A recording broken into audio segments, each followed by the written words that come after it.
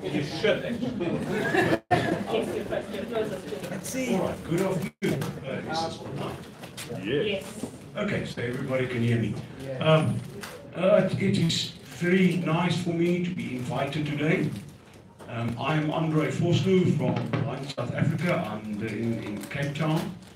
Now, of course, at yesterday's conference in Johannesburg, you all heard retired Justice Jacques Jacob, a very well-known blind person, who spoke about this very same issue and about how it affects disabled. So I'm not going to make a half an hour speech unless you want to listen to me for half an hour, because it's a very passionate thing. We in the disability sector has been battling this for 7 or 8 years now. Since the Marrakesh Treaty was formed in Marrakesh, Morocco, United Nations Treaty about this very same thing. But just for your information, what the copyright law is currently is that we from the disability sector, from the visually impaired sector, we're getting access to about 0.5% of works published in South Africa. 0.5. This is, we currently have, I have a situation personally where a blind employee has been offered to go on a course for promotion by an employer. However, the publishers of the manual refuse to give us copyright. There's a print manual in front of her, and we cannot create it to any other accessible format for her so that she's able to do a course.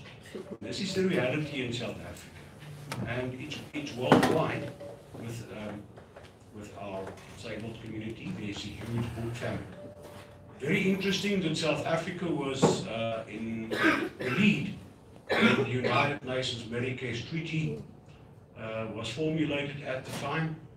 Many of our poorer neighbors like Zimbabwe and other countries have already ratified it. We are still sitting with the book family. And we are hoping that the copyright amendment will, we were actually hoping it would be signed before the election, because we realized that after the election, President Ramaphosa is so busy now, has probably fallen into a black hole somewhere. But let us keep pushing, and let us end this book famine for the print disabled people in this country. Thank you very much.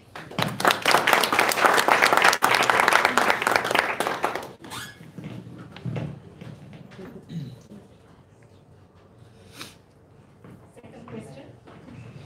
Yeah. Hello, my name is Marcus Lowe. I work for an organization called Section 27.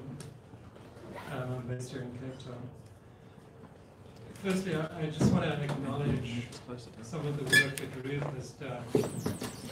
I was privileged to attend the Marrakesh United Conference in 2013. And we were in a position where we could listen to the negotiations. I think Ruth, I mean, it's not, the negotiations aren't public, so most people don't know this, but Ruth played a critical part in getting that treaty. So my question is roughly on the same topic. As a ETs for achieving this goal, would it make sense to advocate for treaty for education exceptions, or is it more productive to just advocate at a national level? So I'd like both Sean and Bruce's opinions. Thanks.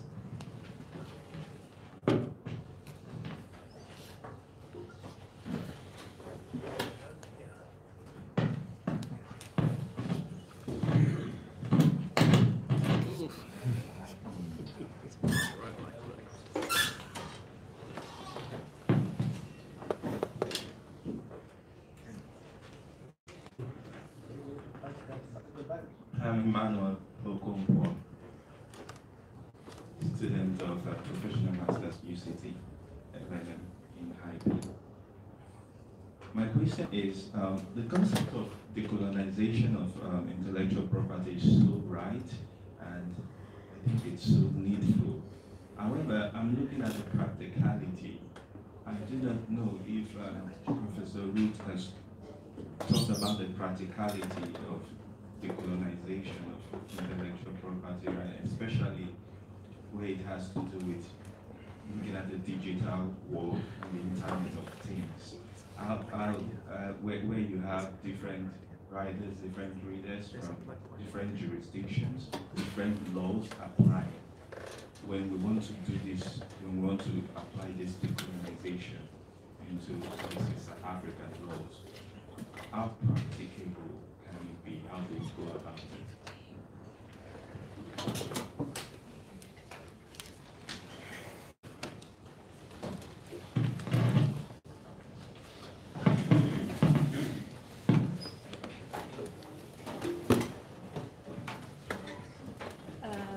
Simon, you stole the mic. Let Simon speak and then come to Douglas at the front. Sorry about that. My name is Simon. I'm a doctor candidate at the law faculty. And I have a comment, not a question particularly, or a request. Maybe it's perhaps the nature, the theme of the presentation about decolonization, but I was hoping one of the two presenters would at least play devil's advocate and critique fair use, because I feel it has sort of been one-sided, and fair use, much as it gets to help with the decolonization and liberalization of the IP ecosystem, I feel it still has its strong critics that maybe should be fleshed out.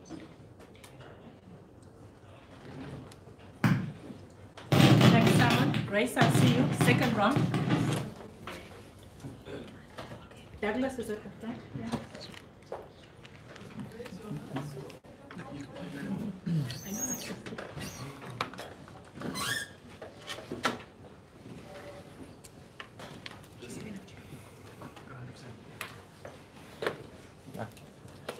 Thank you. Gosh, I got a lot of questions, but I'm only going to stick to one, and I'll maybe save the other ones for later. So I'm from Wikimedia South Africa. We represent Wikipedia editors in this country, or our members. I'm going to deviate a little bit from my usual sort of questions and interests in the Wikipedia world, and go to a more economics-based one. So we hear a lot these days, especially from people who are against the bill, who are against fair use, open copyright, about how fair use, reduced copyright rules, will weaken copyright and will have a negative impact on the economy, and they paint this very bleak picture of doom and gloom and how strong copyrights are our only path to salvation. I personally disagree with them, and you clearly do as well, as was touched a bit in your presentation. I want to know if you could unpack a little bit more for us the impact, the positive impacts of open copyright regime in a developing country like South Africa, especially with regards to technology development. And like I said, I know you touched on it briefly. I just want to unpack that a little bit further, such as, say, in the YouTube economy or in the software development economy, as well as in other areas of music industry is another good one. So, thank you. So let's allow the speakers, I think, an opportunity to engage in those questions. Then we'll do another round.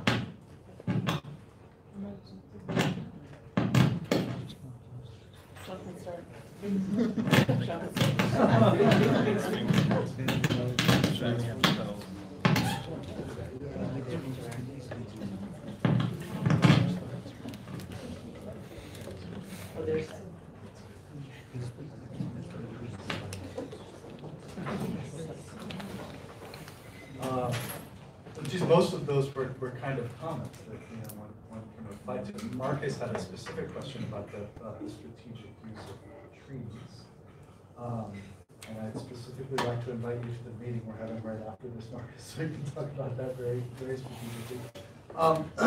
And it feeds into the question from the representative from Blind South Africa. But so there's been a treaty called the Marrakesh Treaty that requires countries to adopt.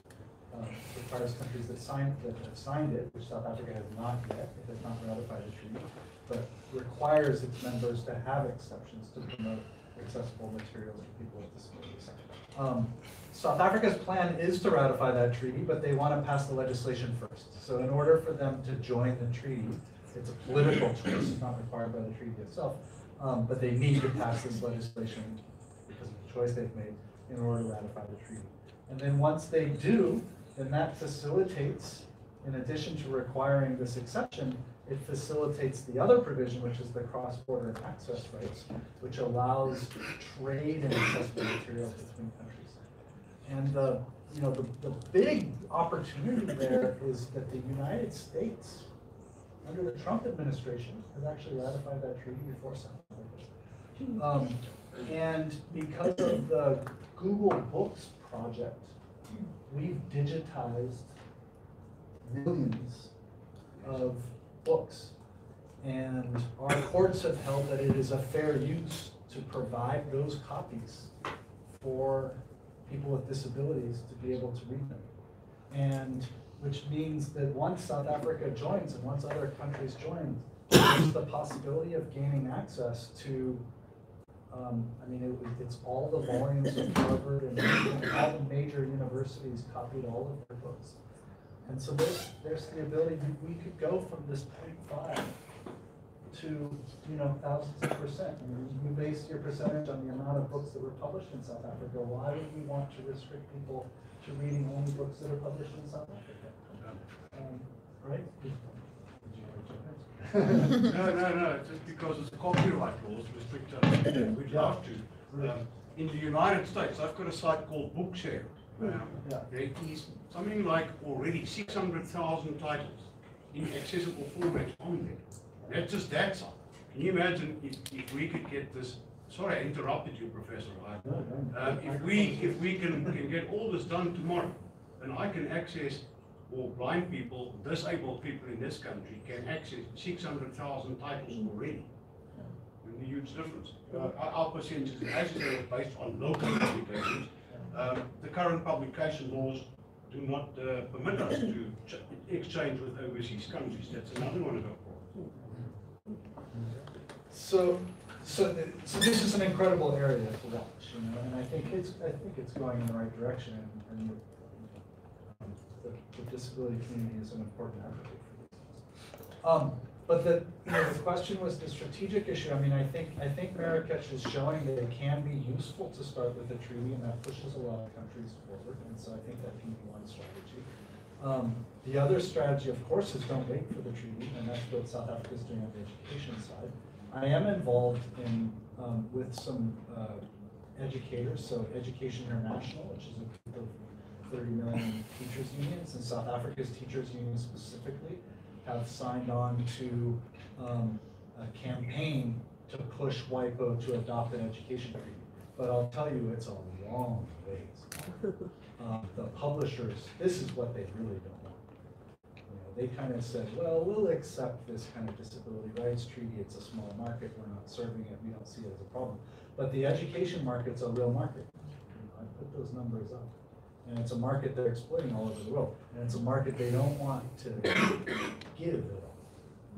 But the other fact that I didn't put up, which all of you know that are students, is that 70% of students get all of their learning materials through copies. Right? Shadow libraries, sharing. Illegally.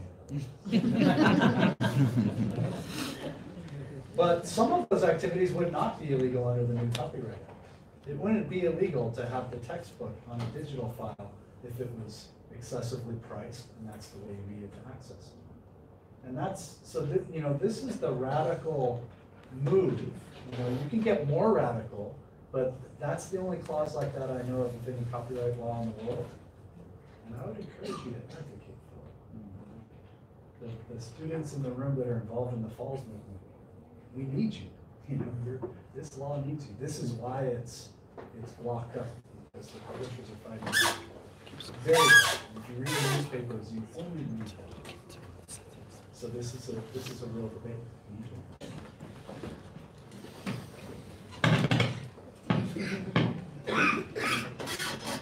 Thank you. I'm going to try to remember all of the questions, and I just thought I'd start here.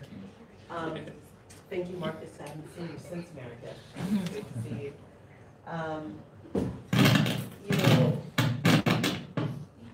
one of the reasons that I think it's so important that this conversation is happening is because, in my view, part of decolonization is creating institutions locally that can respond to local needs.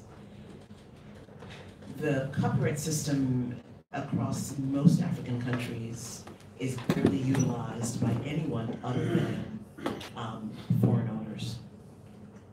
I mean, I've been doing work now on IP for many, many years, and when a government calls me and says, you know, give us your thoughts, we've just gotten a suggestion from X or Y, I can always tell that it was not developed by local lawyers and has no relevance to local institutions or local needs. And so if you were to pick up the South African Copyright Bill today, your act today, I don't think you would see yourself in it.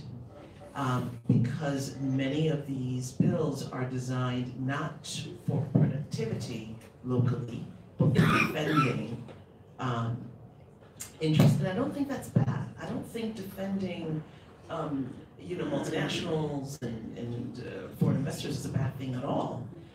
But I think when that's the only thing that your laws facilitate, then it's a danger to future generations.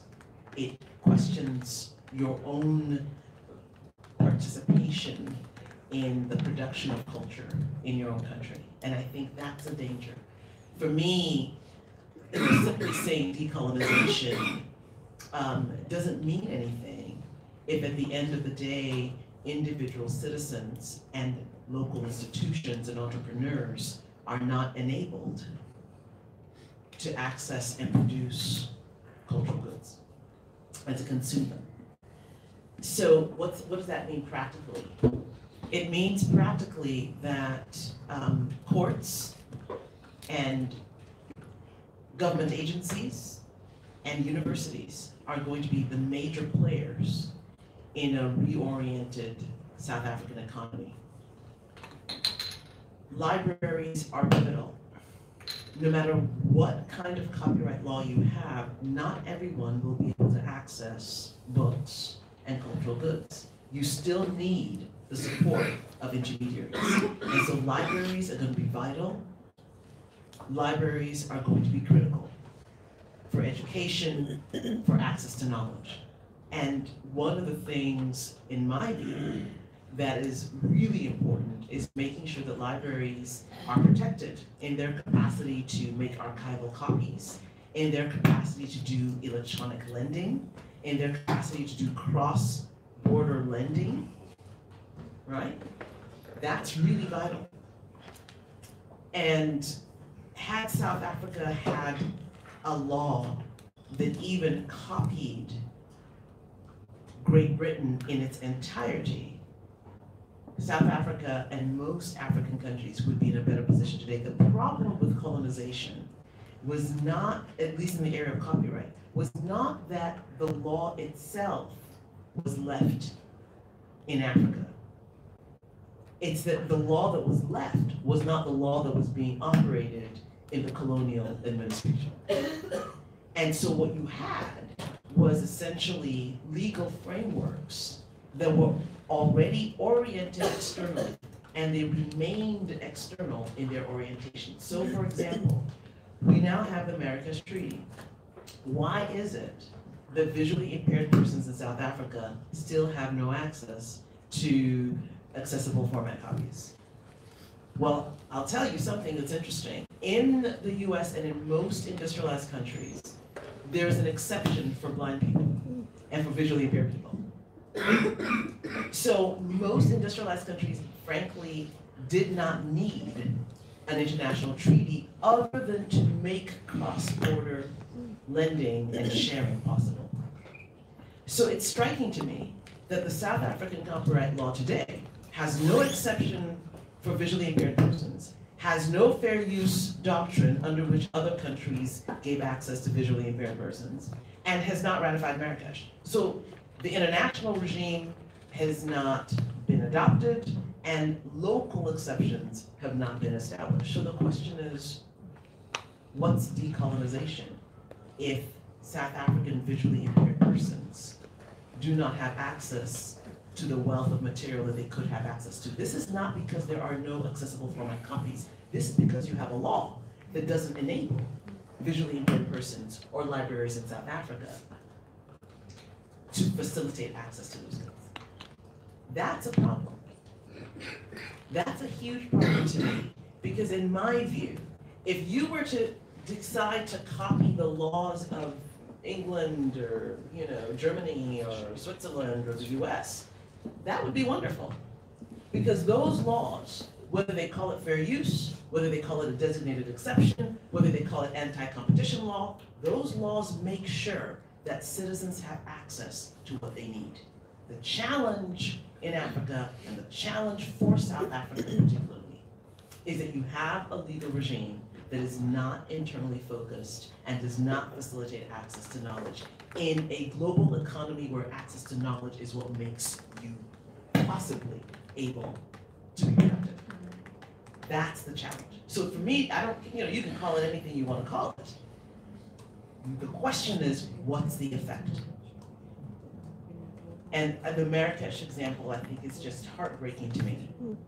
All of the years and all of the amazing passion that South Africa brought to that negotiating table, and for me to be hearing today that 4 million visually impaired persons in South Africa, including children, are still not able to have access.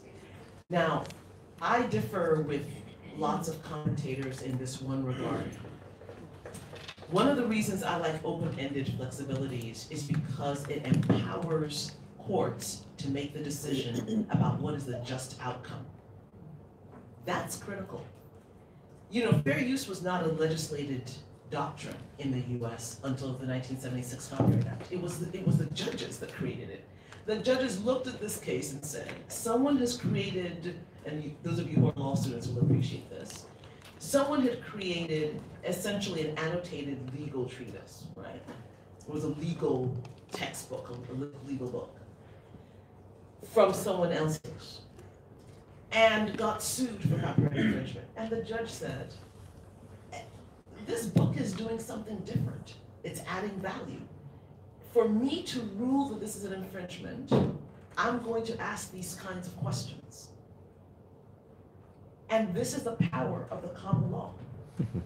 That a judge can look at equity. Where are my law students? Equity. They can look at tort law. They can look at contracts. And they can say this outcome is what is just. And so one of the reasons a flexible system makes sense to me is that it empowers judges to look at local conditions. All right, I'm not going to ask you all to raise your hand, but I would be willing to bet that everyone in this room has photocopied or scanned something that was copyrighted in their lifetime. All right, so let's just say we're all infringers. Everyone in this room is an infringer. Now, the question of whether or not that's an actionable infringement should be a question that a court looks at. Did you copy the whole book? Did you turn it into an accessible format copy? Did you just take a page or two because you wanted to send it to your friend who forgot her casebook at home when she traveled? Or is it a library that made an archival copy? The capacity to draw distinctions between what is right copying and what is wrong copying is something a court should be empowered to do. And then what happens when technology allows me to just sort of look at you and transmit a copy to your brain? How do we deal with that? And so the problem with making everything statutory is that you weaken the power of the courts, you weaken local institutions, and you never get the opportunity to look at the South African context and to say, is this the kind of engagement with a copyrighted work that we think is good for South Africa? That's really important. And then the last question about technologies. One of the things when I was looking at the draft bill, and I wasn't involved with this bill, I began preparing for this lecture, and that's the first time that I really began looking at the bill. So I don't really know what the history is. And frankly, call it fair use, call it developmental use, call it whatever you want to call it. In some countries that have adopted the fair use open-ended standard, as long as they didn't call it fair use, entrenched interests were okay with it, right? It doesn't matter to me what the name is, but I think the idea is, how do you allow follow-on innovation? Because fundamentally, a copyright law that does not have appropriate limitations and exceptions is anti-competitive. Those of you who love music, if you love rap or if you love all kinds of different genres of music, you will know that music builds on music. There is not a single song, not a single piece of music that does not, unless you incorporate something, some musical tone or beat. How is that possible? It's possible because fair use, and as I say to people all the time, everyone in this room is doing fair use, including you, my dear student. Everyone in South Africa is doing fair use and just not calling it fair use. And the real challenge is you now have, in many countries, a group of people who are described as infringers, even though what they're doing is in fact creating a social utility for the country. And somebody's got to be able to draw that line.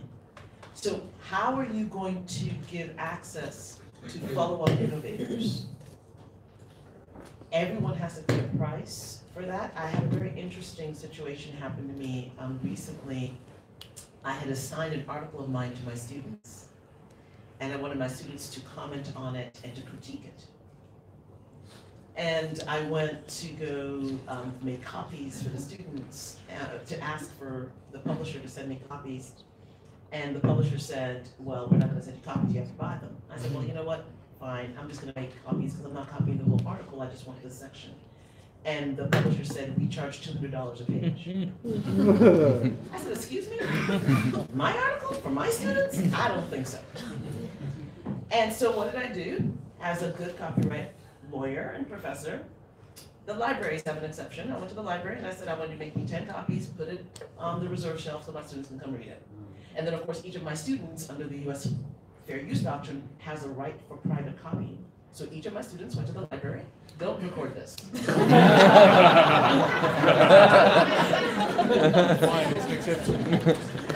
then we're going to edit that part out. So each of my students went to the library and each person made a copy for themselves. That's simple.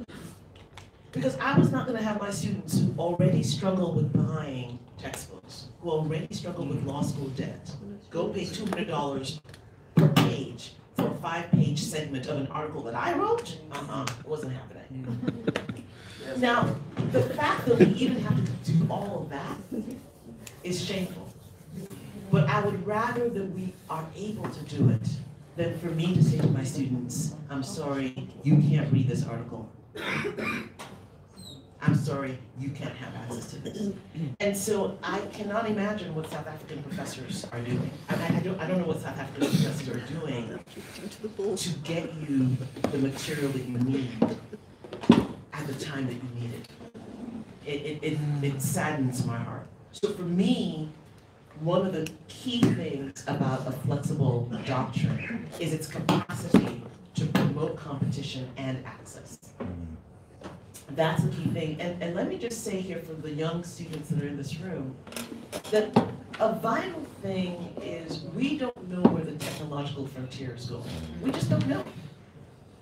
How many of you would have imagined, even for those of you who are Generation X, how many of you would have imagined that at the touch of a button from your phone, you can forward an entire article to a friend and say, this is what the teacher assigned for us to read for Monday. And yet, if you are caught doing that, you would be guilty of infringement. So everyday uses of technology has now created a crisis for copyright law in South Africa. That's the problem. And I bet you if I was speaking to your president or to your parliament and I said to them, how many of you forwarded somebody's email? They would all say yes. And I'd say, well, you all should, sue yourselves or something. All right. And so, as I said to the audience yesterday in response to a question, the lack of a fair use of flexible, open-ended limitation is inherently a preservation of the status quo, and it is also anti-competitive, especially for new follow-on innovators in the new digital economy. I think I answered all the questions that I answered. Now, let me also say, somebody asked about a critical approach. I think that there's so much in this bill, which is why I put the slide up. Everything's about, I got to South Africa 24 hours ago, and everything's about fair use. I'm like, oh my God, like, what's going on here? And there's so many other pieces. Fair use works when you actually have a bill that's designed to promote domestic innovation, domestic creativity, domestic access, domestic development. That's the only time it works. Number two, it does not work perfectly. Fair use can be costly. But most cases, and this is the tragedy to me, the reason many fair use cases don't go to court is because everyone agrees that when you forward the reading that the teacher gave you to your classmate who was out of town and needs to be ready for class on Monday, everybody kind of goes, yeah, that makes sense, that's fair. Like, that's just what we're supposed to do. When you sing in the shower and 10 million people think you have a wonderful voice and gather outside of your apartment and listen to you, people don't think you should be sued for that, but that would be a violation of the right of public performance. Right? When my goddaughter's mother emails me an article she wants me to read and I print it out, that would be a copyright violation. When I read something from her and I'm going, I don't really like that, and I modify it, I've made a derivative work. That's a copyright violation. Every moment in this digital economy, you are violating somebody's copyright every moment you do something with your little phone that involves, reproducing or disseminating. So at what point are you going to stop jailing people in South Africa? And who are the people most likely to engage in that sort of conduct? In addition to normal, everyday lives of citizens, it's poor people. It's poor people. And by that I mean students as well. It's people who don't have options for how they're going to get it. What are we going to say to the millions of African children and parents who can't afford educational materials? We're going to say don't go to school. That's the option. We're going to tell blind people don't read. And that's effectively what we have done. And who's going to educate that generation of South Africans? That's the problem. So I think it's not fair use is perfect. It's that it's another tool that helps push a society further along the development path, further along the path of competition, further along the path of technological development. And it also means that for the first time, it allows local institutions to look at the South African context and say, it makes sense. India, 2 years ago, the Indian High Court, one of the high courts, issued a ruling. Publishers sued Delhi School of Management, I think it was, because the Delhi School of Management has a photocopying shop on campus that makes photocopies for students, and they went all the way to court. And the Indian court said, the right to education is in the Constitution. They didn't even go to the copyright bill. They did, in the US, you wouldn't have had a constitutional provision. You would have had to do fair use. But in India just said, you know what? The right to education is a constitutional right. This photocopy shop is making copies, course packs for students.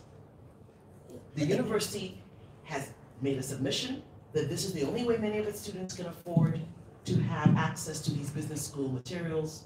We're going to say it's okay. They didn't call it fair use. They just said it's a constitutional right. In Kenya, the High Court, when the Kenyan Parliament was trying to pass a bill banning generic drugs, which was being pushed by multinationals in response to the Doha Declaration that South Africa was at the forefront of, the Kenyan High Court said the right to health is a constitutional right. And therefore this bill is unconstitutional because it would limit access to essential drugs. And what is interesting to me is in South Africa that has not been tested, even though South Africa's constitution has these explicit socioeconomic rights. So my view is that it is better for this to be resolved within the copyright ecosystem, but that fair use cannot do everything.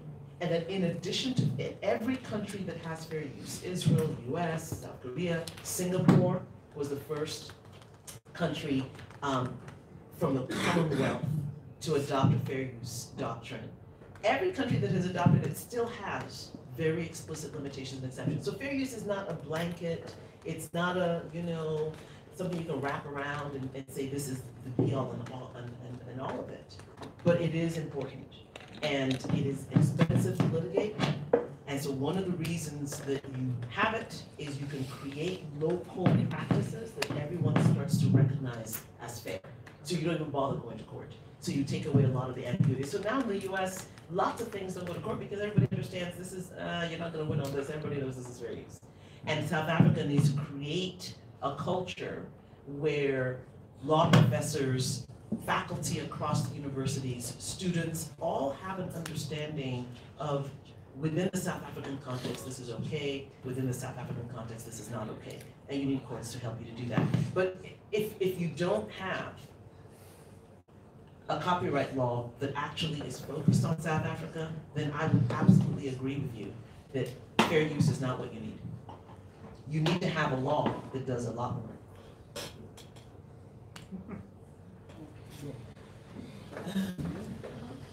Okay, great, thank you. We were fully planning to have a second round of questions. Time demands, and we're moving on to the next item of the agenda, which is asking questions outside over snacks. So please join us outside and let us end with